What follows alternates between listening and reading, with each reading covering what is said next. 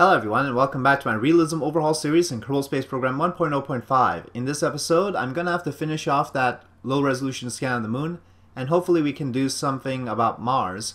It turns out that the Science Day from Space Around Mars contract I originally had here was actually a Science Day from Space Around Saturn. That was due to the change between 1.0.4 and 1.0.5, so we need to pick up some more Mars contracts to do here.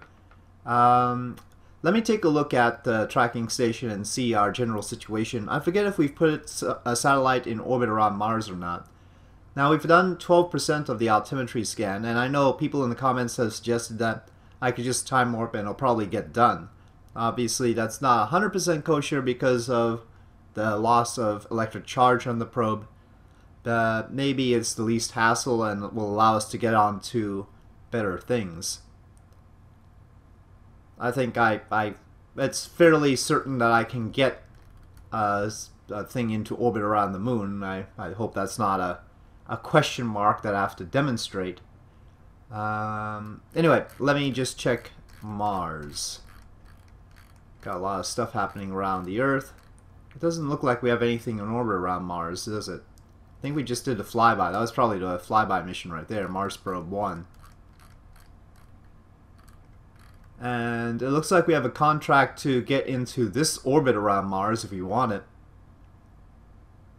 Well, I don't know how much that's going to give us. Let's see. Okay, so taking a look right now.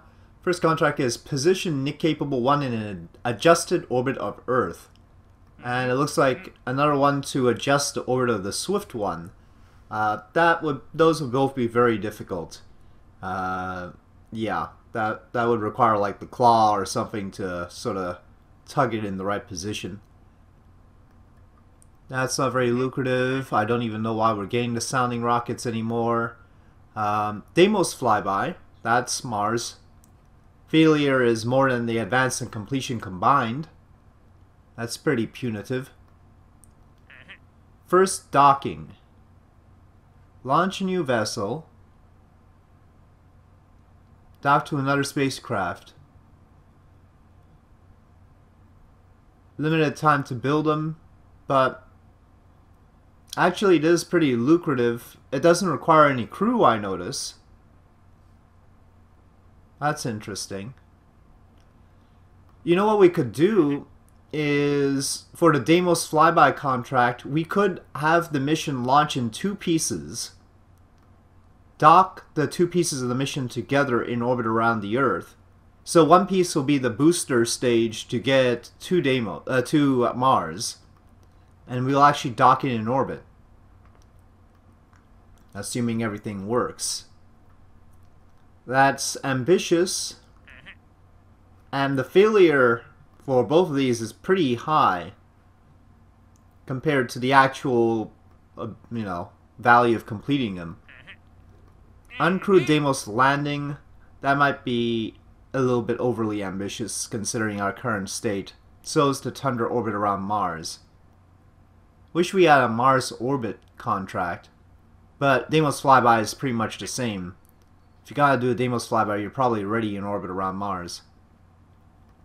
I guess we could try and position, if we got a flyby Deimos, it shouldn't be too hard to get a satellite in a specific position. Well, that's very touchy. The problem is that, yeah, it's just really touchy to get into orbit around Deimos. I remember that. But maybe that's a combination we can work with. So what I'm thinking of doing is, in a sequence of two launches, do the docking, do the Deimos flyby, and position the satellite in a specific orbit around Deimos. So let me pick up these contracts. It seems like it's very ambitious. Pretty darn ambitious. But no, we can take that contract, yeah. Okay. But we're not trying to, well, uncrewed landing. I do want to figure out whether I can land on Deimos. Well, if we're already in orbit around Deimos, I guess landing won't be too much of a problem. Oh heck, why not? Alright, so we've got our massive mission all lined up for us. The instruments we need, we can do any experiment for that one. This one requires a barometer and orbital perturbation sensor. So here's my question now. If I time warp here, will I get more of this scan done? Okay, that's already a lot of time warp. So I can't get done here. Oh wait, it did do some. We advanced by percentage. Okay, at that rate, if we're at a good inclination around the moon, it should cover that 75%. Okay, so we'll trust that that goes on. And let me focus on putting the docking and Deimos mission together. Okay, I think I have our first rocket ready, and this is the probe itself. As you can see, we have RTGs now, amazingly enough. And so I've put 3 RTGs on the probe itself. Very expensive choice, but at least it'll be reliable, hopefully, I think. If we take a look at the price of the probe, it's 10,000 funds, so very expensive. Each of the RTGs is 1,000. Not as expensive as I would have thought, but still expensive. We've got Astris engine on the transfer stage. Well, it's not really a transfer stage. We're going to send another transfer stage up and dock it with it. So this will be the going around Mars stage. And the probe itself has only about 500, and that's really just to land on Deimos. All the communications are on the probe, all the science is on the probe. None of the communications is on this Astris stage, but we do have solar panels just in case the RTGs do not perform the way I think they should. Obviously we have an Able avionics package there, plenty of electric charge, and then we have a little docking port assembly here, just a docking port and a decoupler basically, and a tank to smooth things out. And so I really want to, I wanted to move this decoupler up a little bit so that it's a little bit closer to the Astris engine, so we don't have that weird gap there. Payload wise, it's about 5 tons to low Earth orbit. The fuel in this portion should be quite enough to help with rendezvous, and of course the main engine is blocked, but fortunately apparently we now have the ability to configure the RCS ports to Aerozine and N204, which we did not have before. We used to be limited to hydrazine. So since the Astris engine already uses Aerozine and N204, I decided that was the way to go. And yeah, so that's the situation there. The second stage engine, this time, instead of bothering with the RL-10, since we're not doing any interplanetary transfer with this portion, I've just got the RD-58, which is simpler and doesn't have to use the service module tanks, which are really heavy. The benefits of the RL-10 are outweighed, literally, by the fact that we have to use the service module engines.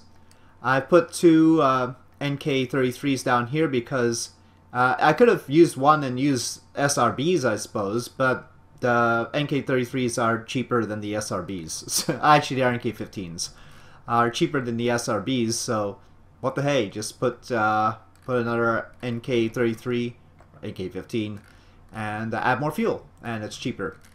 So it's cheaper than virtually anything. I can't imagine using another launch engine ever again. I mean, it's just, they're so cheap that the NK15 should just be always used. So that's the situation there. Very cheap launcher. You notice the probe was like 11,000, the launcher's only 5,000. So very, very cheap launcher. And then the launch clamps, I don't know what the difference between these launch clamps and these launch clamps is. It looks like these take a lot more power. These have a technology perk with integrated Omni. Don't need too many of those. Same refueling rate. I don't know. Doesn't deliver... None can... well, okay. Well, that's the same description, is it? Yeah. They just changed number in the description on the first one. They failed to change number on the description in the second mention, the TT-18. But it's the same description, so nothing going on there. So I don't know what this is for. Maybe it's for smaller rockets. Maybe it'll help our stability situation. I put one of the TT-18's high on the rocket, hoping that that will stabilize it better. But maybe I should unlock the faster launch clamps. In the past, the faster launch clamps have caused even more wiggles on the launch pad, but maybe that's all switched around now, so I don't know. Anyway, so obviously this mission is going to have a lot of extra Delta V if everything works out, or not as much Delta V as I think if things don't work out. But let's get on the launch pad and see what happens. Oh wait, let's build it, sorry. And I'm going to build a backup so that we can edit the backup just in case the first one doesn't work.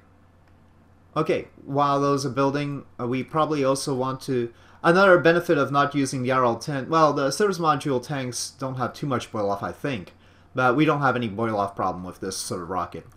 So let me get the transfer stage rocket ready, and we'll see how that looks. Probably I'll use the same launcher since it's so cheap, and it'll just be like a 5-ton transfer stage. Okay, I've opted for a completely different system, and so here I've got the RD0109, which is a kerosene burning engine, and so there's a kerosene liquid oxygen stage, and we've got RCS thrusters, and we've got little packages of Aerozine and N2O4 on the side for them.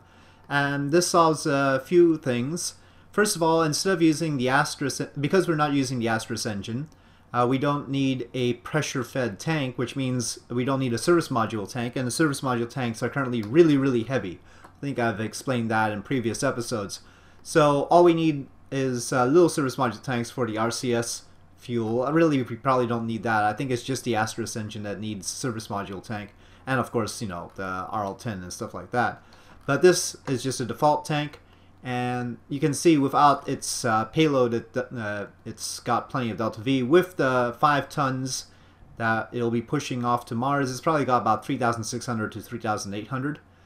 So that's pretty good. There are downsides. I think this only has one ignition. Let me check. So this one, yeah, this just has one ignition. So we'll have to do all the maneuvering with the RCS thrusters, and I've got a bunch of them here to help out with that. That means that getting it into the right position with respect to the target is going to be a little bit tricky. Yes, it will be. So, yeah, I would like actually an engine that has more ignitions now that I think about it. But I don't have such an engine with as high an ISP. On the other hand, our launcher can carry quite a bit more than just this, so maybe a less efficient engine would be a good idea at this stage. Now that I've built the rocket seems to be able to carry much more. The downside is that the Agena core can only deal with 16 tons. And so we're using the Agena core for this, and that's only got a capacity of 16 tons, so if we put more mass on it, because we're using a less efficient engine, we're going to have to compensate by having another controller. So yeah, maybe that's not such a good idea. Anyway, let's move on to the rest of the rocket. So that's theoretically our transfer stage.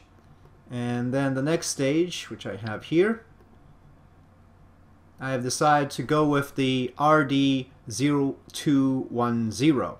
Now, I was initially thinking about using this RD0110 because it's got the nice ISP and it's also got plenty of thrust.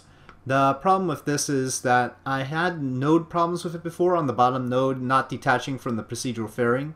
So I need to check that out, and I haven't checked that out yet whether it's okay or not.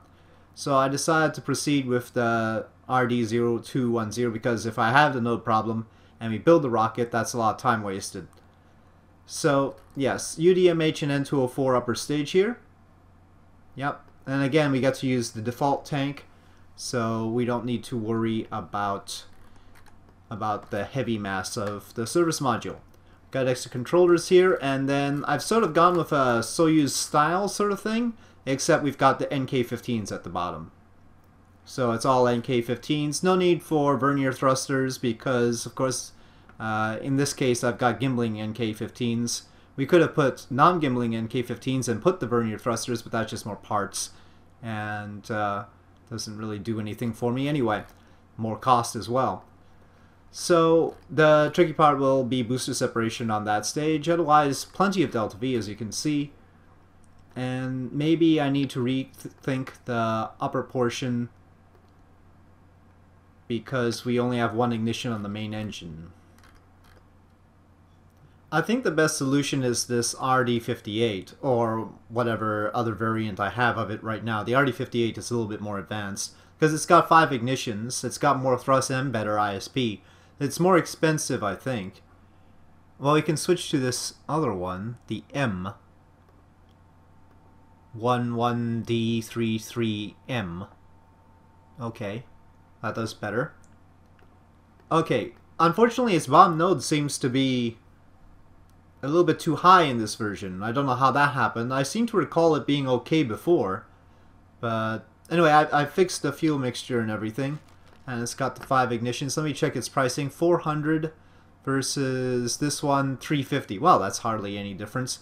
This one's a little bit lighter, but not that much. We do get more delta V out of this version. And we haven't had to add a new core. So this is a good deal. Alright, well, testing a whole new rocket again. Yep. Trying to look at the numbers here. 5,000. So that's 6,300. Looks like we've got like 10,000 in the launcher itself. So we definitely have more capacity. Okay, saving.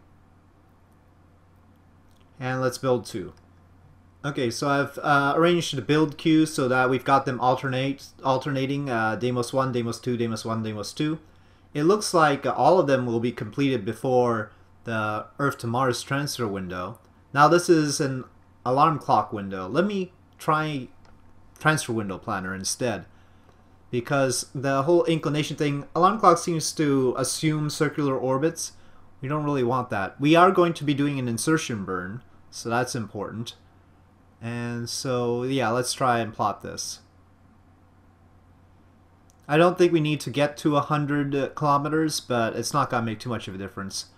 5,886 seems like we have that, including the Astra stage on the probe itself. Yeah, that's pretty doable. Let me add a KAC alarm for that. Pretty close. Except it's actually a little bit later, isn't it? That's that one. This is the one that Kerbal Alarm Clock itself went for. This is the actual one, if you will. Let's say we were going to 1,000 and no insertion burn. Plot it.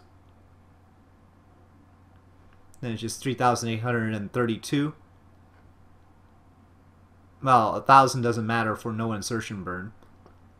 But if I add that alarm, that's even later. But let's say insertion burn at 1,000 kilometers. Plot. 5,791. Same time. So with an insertion burn, for one reason or another, it's better to go at 322 days. So 1,000 kilometers was 5,791.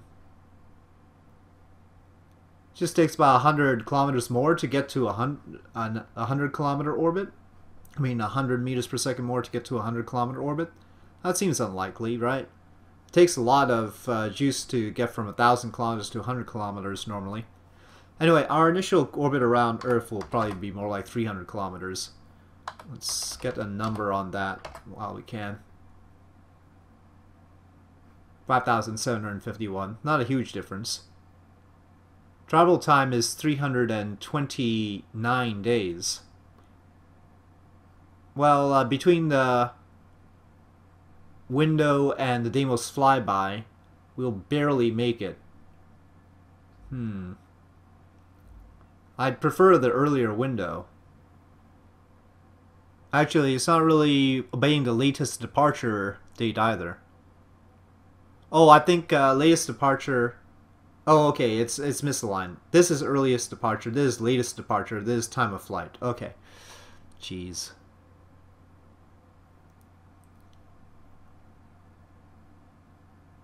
Well, it doesn't have arrival date, is the thing I want. I want to set latest arrival date. But it doesn't have that option. Oh well. Okay. Well, let's say latest departure is that day exactly. Maybe that'll give me the right sort of information. So I'll take a little bit more delta V by 200 more. We arrive on year 11, day 186, which is much earlier. Take a look at this contract. That's 30 days earlier than the contract has to be fulfilled by. Okay. Alright. Let me add this alarm. Let's start time warping. We will be upgrading the R&D building first, which is good. We should pop in there and get some more technology lined up. Taking a look, I feel like, first of all, if I could figure out where the service modules get lighter, that would be really helpful. Improvements to electrical systems, recycling, heat management systems, totally blank. Storage technology has unresearched requirements. Actuators is an unresearched requirement. That's a requirement for storage. I'm assuming storage technology has something to do with the service module tanks, but it's got no available parts involved. Ah, the Advanced Gemini Lander Engine. That has been highly involved in my solar system colonization series. Yes, I've been using that way too much. Doesn't have gimbling here though. Sort of the equivalent of the Lunar Module Ascent Engine. Maybe I need better solids. It's a thought. I guess I should go in for better solids. My solids are horrible right now. They're completely useless. Though generally I view solid rocket boosters as completely useless. Unit cost, that one's cheap.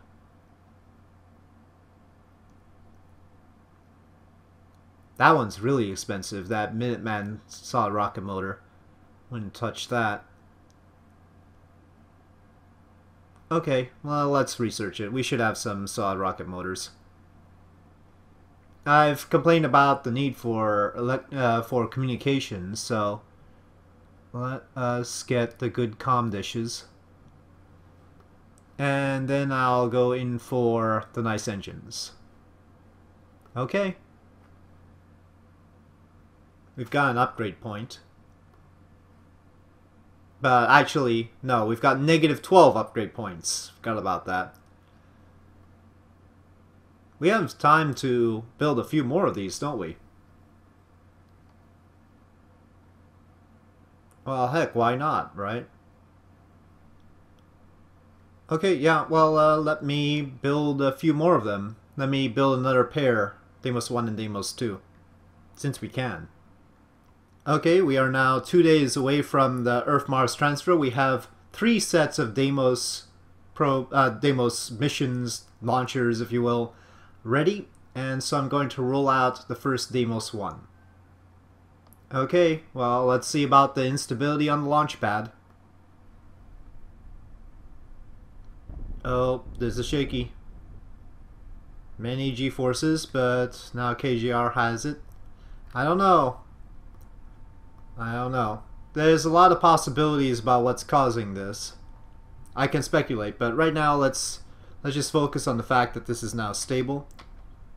And I've got a time warp to when the longitude of ascending node is close to 0, which means we're on the same plane. Well, I don't know if the alarm actually wants us in the same plane, really. There's a normal delta V of 550. That's a lot of normal delta V. Very interesting. Ejection inclination is 2.69 degrees. Don't think we'll be too far off from that if we line up with the ecliptic. Or I don't think that they'll necessarily be too far to go. Oh, our liquid oxygen is going away. Hold on. Let's activate the pump. And doesn't seem like we're getting electric charge through it. That's interesting. There's no electric charge from this particular launch stability enhancer. Well, thankfully we have a lot in the probe itself. Important thing is the two parts of the mission can dock to each other. We'll worry about the rest later. I wonder how long it takes for the plutonium to deplete. Hope it's not longer than our trip. Okay, SAS on, throttle up. Everything looks fine. Ignition. And launch. So putting the launch stability enhancer higher didn't really help very much. That much I think I can say. Or at least just that one. Maybe I should have put more. Can't say that putting one of them higher helped. I didn't mention in the VAB, but the dish I used was an AIES antenna, and it seems like somebody in the comments mentioned that it was RO compatible. It's just that the particular way that certain things were being applied made it pop up with the not RO compatible message. So I'll take that. Going with a pretty flat trajectory because most of Delta V is going to come from this stage, and it's going to have a high G-force, high acceleration for an extended period of time. Especially since I'm going to throttle down pretty soon. We'll get this into a slightly higher orbit and then have the second part chase it, the Deimos 2. Okay, we'll throttle down to limit it to 3 Gs here. The throttling range on the NK-15s is about 50%. I think it's like 53%. So, just in case people don't know, when you throttle down, of course, we don't do that very often in Realism Overhaul, but just it's only reading 33% here, but it's actually 67% throttle here. And that's because the full throttle range here is only representing the real throttling range of the engine, so the bottom of it is at 53% throttle or something like that. Looks like we'll end up going about 5,000 meters per second by the end of this stage, maybe a little less than that. We've got 3,000 meters per second on the next stage, so it should be fine. Now our time to WAP is still increasing. We need 8 minutes to burn the next stage. Alright, high G-forces. No way I can limit them anymore, so they're going to 6 Gs. Got to peak out at about 7 Gs, it looks like. Alright, stage set. And ignition. Alright, ignition of what I'm gonna call the RD-58 is good. Do I trust the fairings? Let's check. Okay, fairing release is good.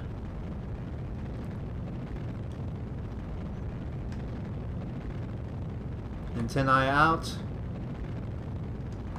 Actually, yeah, we are okay in terms of not being in the atmosphere. Alright. Well, we lost a lot of charge on the launch pad, so I guess we'll put the solar panels out too. Very good. I'm a wee bit concerned at this point that I've misjudged the power consumption situation yet again. You know how that is. May target Earth with the main dish and activate. Well, we've got extra drain there. Not that far off from the sun. Now, while time warping The upper cores will go into low power mode. The Able does not. The Gina does, but we're gonna be dumping that. We'll have extra solar panels on the transfer stage. But we also have another core on the transfer stage.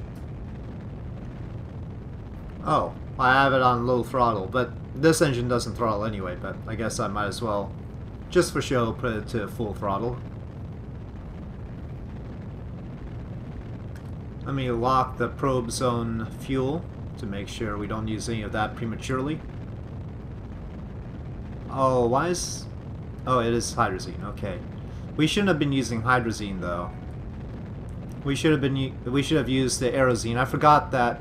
Well, I didn't know when I built the probe that we had aerozine and N204 available. The aerozine would have been much better than the hydrazine. Oh well. Okay, well that's good enough. 306 by 275. Okay, we are once again littering space, but let's separate the actual mission. Okay, verify that RCS is going to function. Where is that RCS getting fuel from? Hold on. Ah, it's this. Let me see. Okay, now only the aerozine consuming RCS is functional. Very good. Alright. So first mission is up. Let's get the second part underway, dock them together, fulfill that contract, and see what we can do from there. Okay, here we go again. How many G's will it be this time? Faster launch clamps this time. All the way through.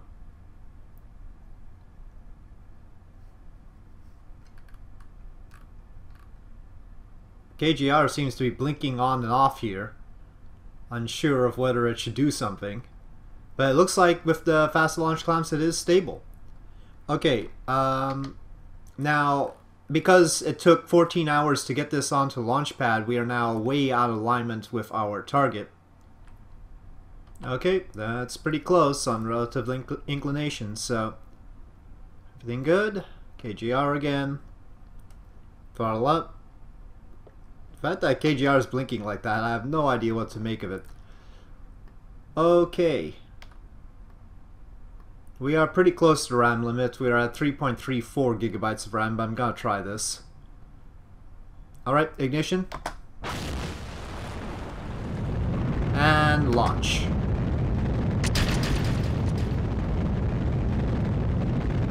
Again, booster separation is gonna be a big question mark.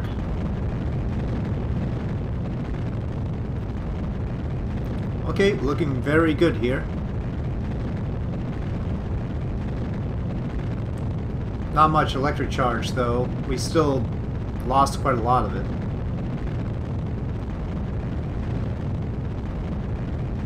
I'm probably turning a little bit too quickly. This has a lot more lag to it than the other rocket.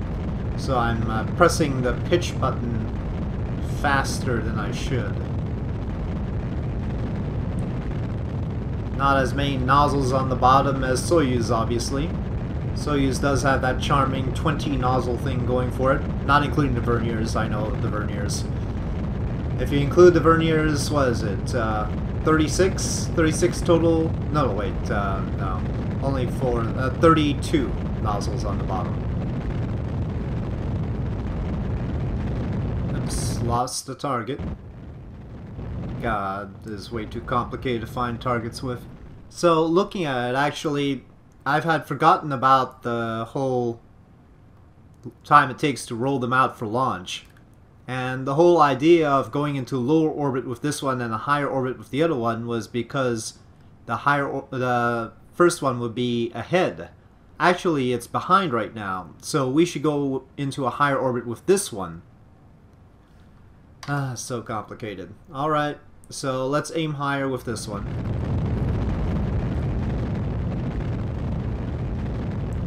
Alright, getting ready for booster separation here.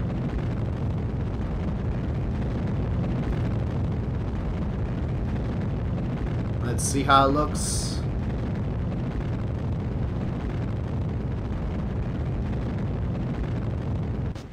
Okay, set.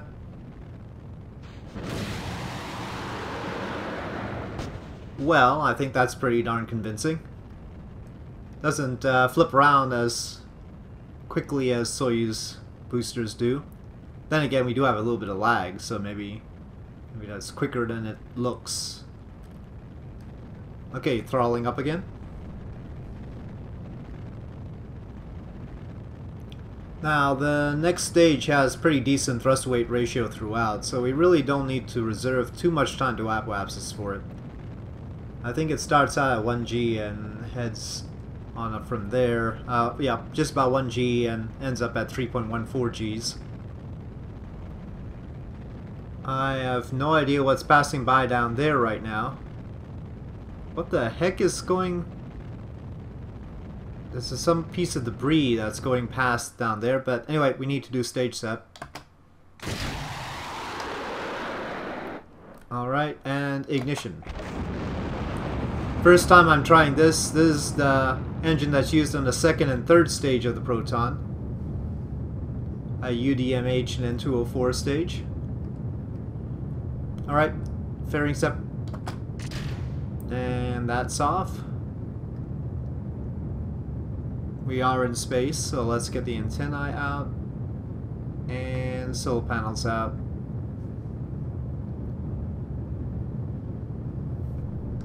So interestingly, this shows 0.6 generation, 1.2 drain. But we're actually gaining electric charge here. So I don't know what's up with this. Cross your fingers, but it doesn't seem like the fact that this RD58 has a node problem is actually causing any issues right now. Obviously still clipped into the fairing piece.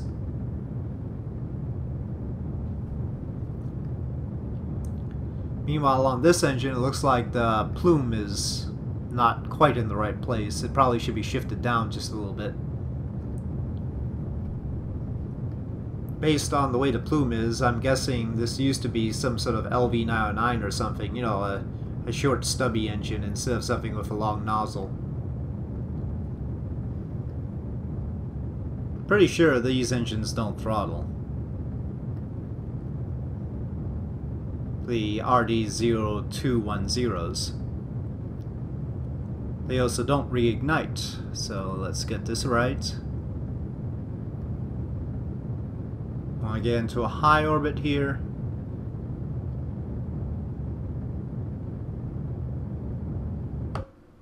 That's plenty high. Okay. Right. Whoa, we've got some spin. Let's separate the tank off. Activate RCS. Orbit prograde, please.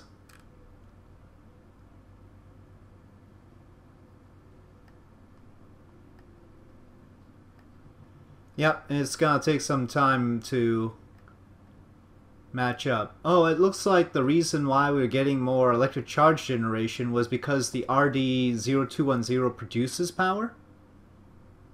I think it must have been producing power. We've got a drain here right now. That's no good because we have a drain on the other portion as well. And again, we're turning around and, well, no, I mean, we're not too far off from the sun. Jeez. Then again, with this, like I said, on time warp, we're not gonna have a drain. And same with the other portion. On time warp, the core goes into low power mode.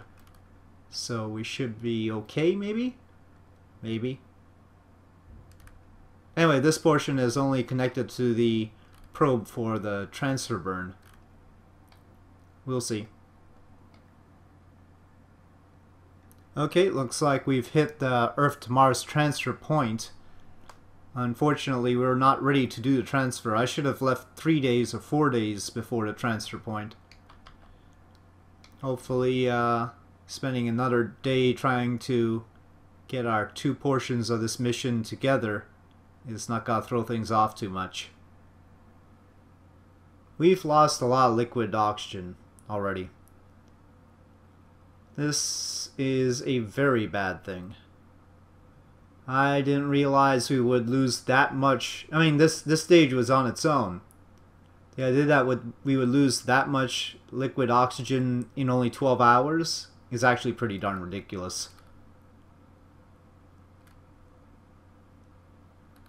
When are we gonna unlock cryogenic tanks anyway? Maybe with the J2? I mean, we haven't started researching that technology. I mean, we had 8,000 Delta V, now we only have 6,000, just call it 200.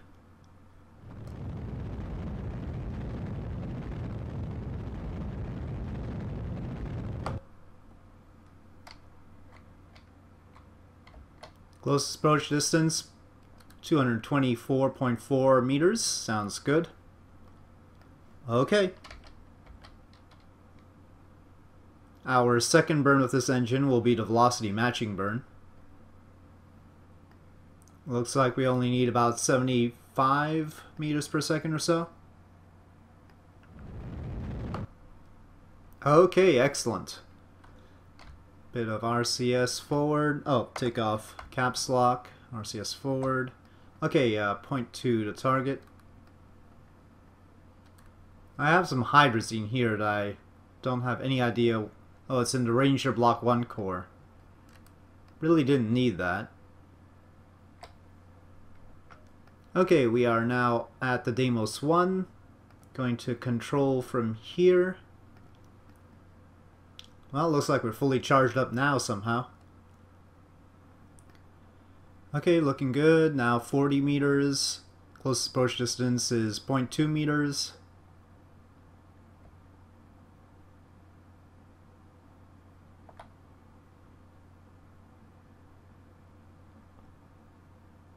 My only concern at this point is that the game will crash right when we dock.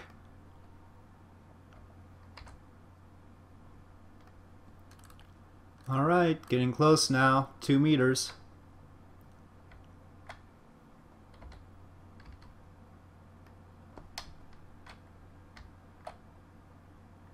Oh, we've got magnetism. Wow.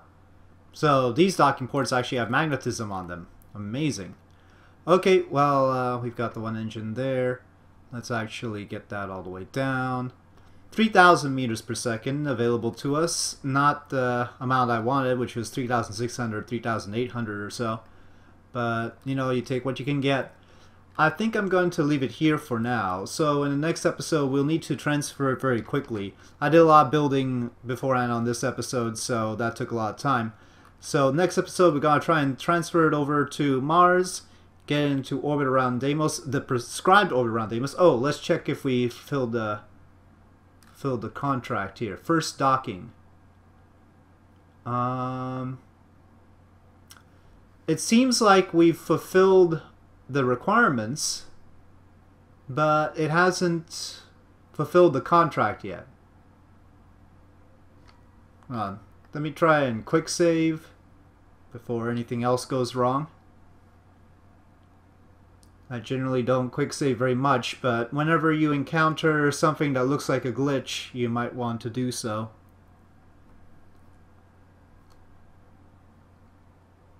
You never know what's causing it.